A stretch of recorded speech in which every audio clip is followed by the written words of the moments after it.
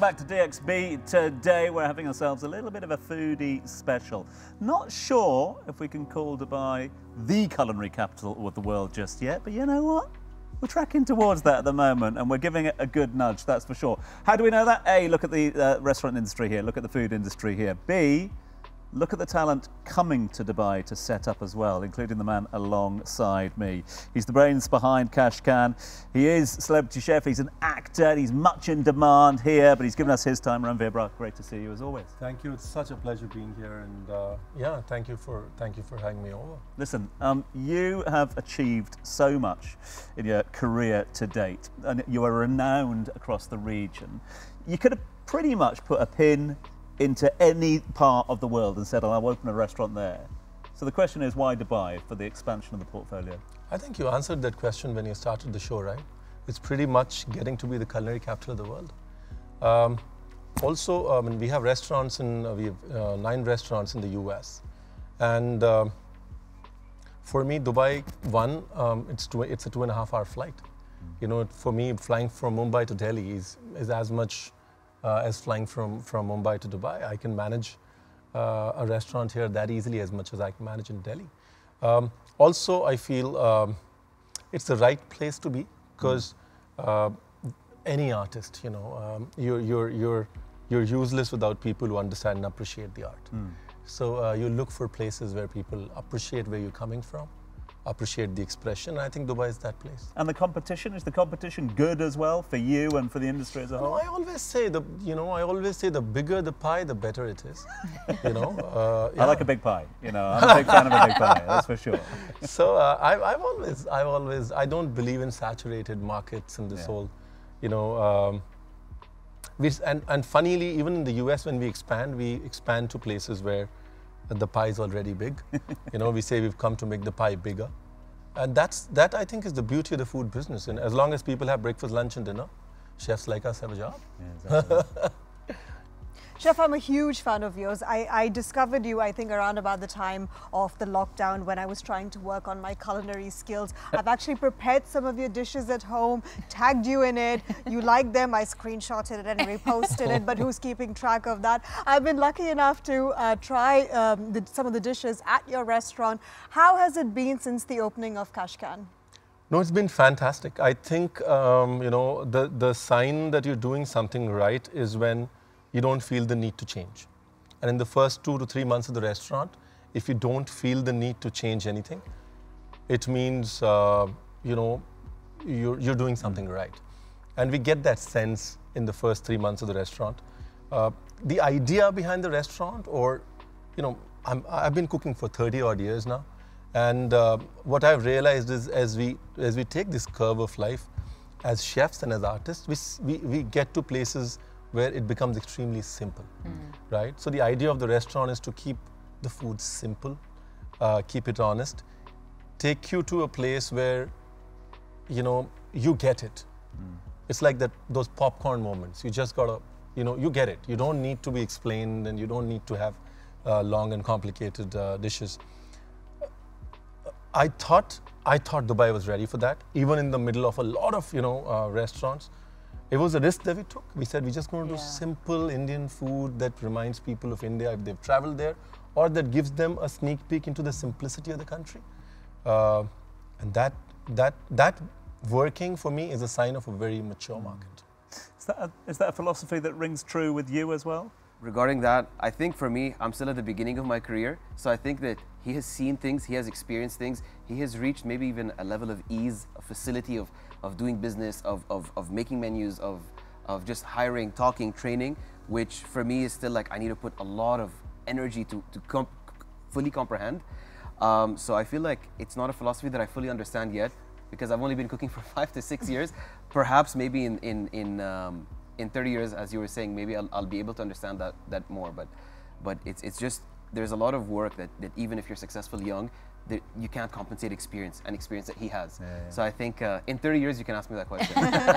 It's so fascinating actually, listening to very, very different perspectives from the same industry. Now, I wanted to ask in terms of, I mean, we introduced you as celebrity chef. We were speaking earlier about what it means to have a Michelin star. Is that a curse or a blessing? To be known as a celebrity chef, do you like that? Do you hate it? I think this is a very good question, Katie. So when I started cooking, and we did restaurants in the US, and initially they weren't really doing well. So people said, you know what, just grow a fat belly and just grow like big mustache or something. You need to look the Indian chef part. Nobody was. I'm talking about 2001, right? Nobody would trust a skinny Indian chef in the US. And I've seen that place where you sort of, there is a chef and then there's a celebrity chef. Today, I think all chefs are celebrities. Okay. We are at a time where if you don't see a chef walk up and talk to a guest on table, you think something's wrong. It's almost become like a rock star industry. Almost, absolutely, absolutely. So I think times have changed. You've learned to accept the fact that you're in the business, you're in the show business. It is you're as much a marketeer of the restaurant than anything else, and that's what we are here to do, right? We're here to talk about a restaurant. So it comes to you as a second nature, and after a point in time, you become comfortable, and I hate to say, but slightly indifferent to the celebrity bit of it, and you carry on with your life. But do you kind of revel in it as well? Like you realize how much it brings to the business, I suppose. Yeah, you learn to utilize it. Nice. Weaponize it. Can I ask, did it used to bother you at the beginning? Or Yes, did it did. Because I'm at the beginning, right? And like all of a sudden I went from being a guy who grew up in Dera to being a chef that everyone in Dubai knows. And then like, which of course I'm very grateful for because it's a very good opportunity. But also it's always been like, for me, like a struggle. Like there is Sulaiman Haddad and there's the guy in my house and they're not the same people. And like, like on my day off, I make it a point, I go out in slippers, I go out like as comfortable as I want because I never want to feel like I have to look a certain way because now people know me, I have to behave. I just want to be myself, you know what I mean? I hear you. And again, going back to the 5 years versus 30 years, being on the other side, being on the beginning side, how has that been at the beginning for you? No, I think initially you're like, initially India is a very celebrity first sort of a country. Yeah. Let's accept that. Yeah. Your skills don't matter if you have the presence, right? Initially it is a struggle saying, hey, I can cook as well. Have you been to my restaurant yet? No, can we just get a picture with you? Initially it troubles you, right? That was me when I went to his restaurant. Like, picture. But I think over a period of time, you learn to make peace with it. You learn to be more grateful. Maybe to use it. You learn to appreciate it, and you learn to use it. You learn to keep yourself. You learn to make both Sulaiman Haddad's meet. Yeah. And then you're at peace. So I think I'm 100% sure you get there in no time. Ran, we could talk for hours. Unfortunately, we've only got 1 hour as well. And we've got loads of guests to get into as well on our culinary landscape. Last one from me. What's next for Chef Ranveer, for actor Ranveer? What's 2024 got in store? So this acting thing is something that it sort of bumped my way, and I said, okay, sure, why not? And there's this, whether you like it or not, there's always this obsession with Bollywood. So I just did a Bollywood film that's going to launch in the February of 2024 in terms of the acting bit. There's another Kashkan opening up next year in Dubai. We're opening 3 more restaurants in the US. And we're launching a series on Netflix. Keeping my fingers crossed before the end of next year. So all in all, it's a really quiet year. Yeah, I was going to say. My goodness. So not much going on yeah, then. Exactly. Chef, honestly, thank you so much for coming in. I mean, you're clearly super busy. We're glad you found the time. Good luck for 2024. And we hope to have you back on the show next year. Thank you very much. Thank you so much indeed. Cheers. Okay, moving on. More culinary delights. Ahmed went down to Soon Izakaya, serving high-end Japanese cuisine infused with neoteric pop culture. To have a one-of-a-kind izakaya experience. It has to be one of a kind. Let's check it out. I'm here at Soon Izakaya, where we're going to be talking about the Japanese cuisine and the concept of izakaya. Can you tell us more about Soon, the concept behind it? Yeah, so Soon is a concept based on Japanese izakayas. So when you think of izakayas, it's a place people go to after work to wind down, relax, have a drink and some bites. Here we're taking that concept to the demographic of JLT. Okay. We saw it was something that was missing.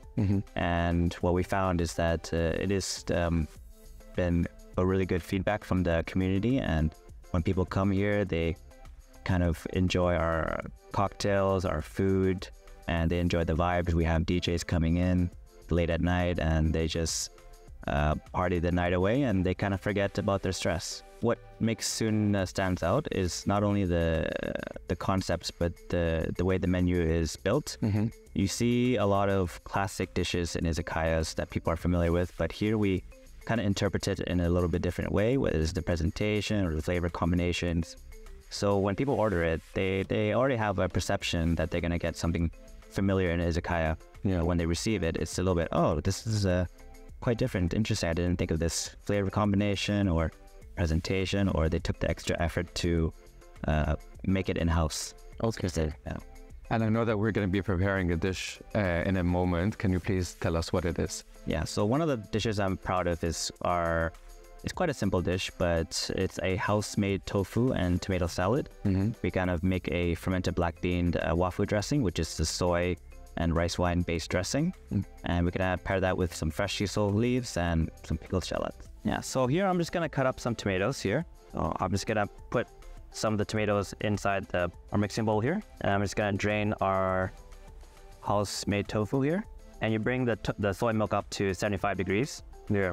And it just starts curdling like cheese. Oh, yeah. So we break it up into some small bites like this. And we add our dressing. Yeah. So we have basically a wafu dressing, which is a rice and soy-based dressing.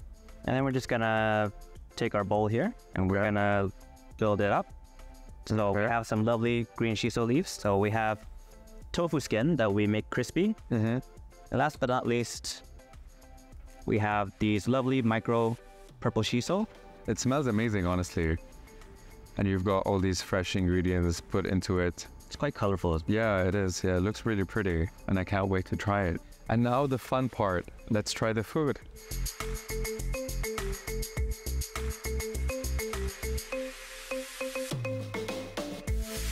That was delicious. If you're into live cooking and high-end mouth-watering Japanese cuisine, make sure you come to this hidden gem, Soon Izakaya in JLT. Thank you, Ahmed, for that. Right, it's time for the roundup. Katie, what is the buzz around town? The buzz is that Time Out Market Dubai has debuted 3 new concepts. 3 new spin-off concepts by some of Dubai's top restaurateurs have made their debut at Time Out Market Dubai in Souk Al Baha. We're talking Onda by Alici, Little Juns and Odeon. It's absolutely incredible. They've got new dishes and specially curated menus, which is very typical at Time Out Dubai. A dining experience with a culinary tour, also allowing guests to sample dishes alongside demonstrations from the chefs themselves. I was lucky enough to check it out already. I'm at Time Out Market every 5 minutes if I can get down there. So I love these 3 editions. You know, considering I'm such a big foodie, I'm embarrassed to say that I've never been down there. That's probably one area of, I guess, a foodie paradise that I'm yet to kind of be all over. Brilliant concept, brilliant addition to the culinary scene here. Worked brilliantly in Lisbon, worked brilliantly over in Miami. Love the fact they bring it here. Food aside, the concept for me is great. And I think Suleiman will agree with this in the sense that there's competition in there. Yeah. Because the format is locally grown brands, and again, that's a little bit, you know, work out which ones are locally grown, etc. But somebody that's made their name here gets the opportunity to do it. But if at the end of the 12 months you're not performing, somebody else comes in. You're out. And I quite like that. It shows the evolution, if you like. What I think is really good about it is that a lot of times you can't access a chef's food. You know what I mean? You really can't. It's very hard. The restaurants, especially in peak season, the restaurants are busy. And maybe you just want to eat the food, even if you can't access the food. Maybe you just want to eat it in a more relaxed, more quick, more casual way, but get their personality, get their food, get their vision. And I think that what the Time Out Market does is it gives that access to everyone in Dubai. You know, anyone can just attack and go in whichever direction you want, you know?